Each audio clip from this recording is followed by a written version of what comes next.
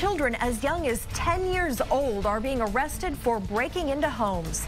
It is a new pattern police say is getting worse. Teenagers scouting our homes, some of them juveniles, and breaking into them when we aren't there. The latest targets are in southeast Austin. KXA's Lindsey Bramson spoke today with victims who say something more needs to be done to keep these children out of trouble.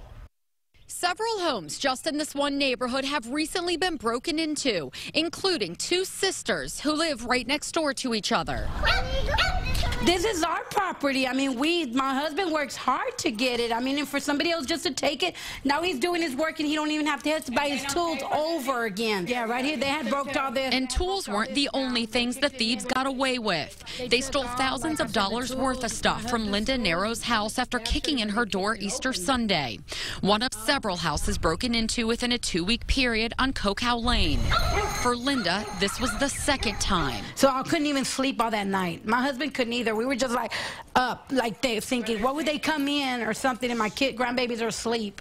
Turns out kids just 10 and 13 are responsible for several of the burglaries on the street, according to APD. In some cases, police say they were with this man, 18-year-old Eric Marcial.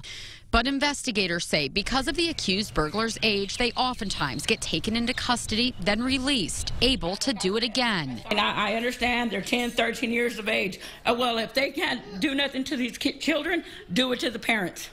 Get the parents responsible. There needs to be more supervision,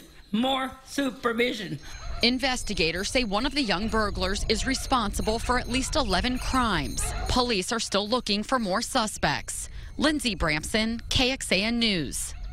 We wanted to know how the penalty for a juvenile offender differs from what happens to an adult convicted of burglary.